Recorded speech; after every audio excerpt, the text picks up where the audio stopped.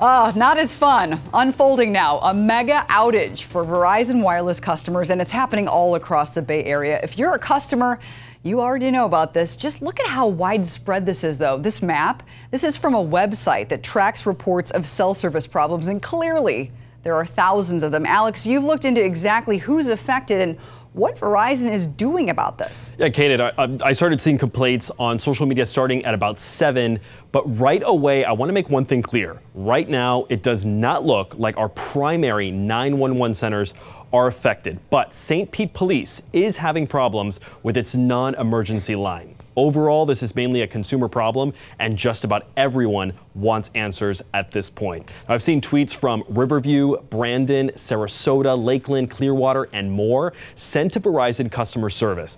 All of them were met with similar responses. Send us a message and we're working on it. Now, 30 minutes ago, someone called out the company for giving repetitive answers. Here's what they have said. We are actual people who are striving to answer all the posts from people in the area. I apologize if you feel like we're giving you robotic answers.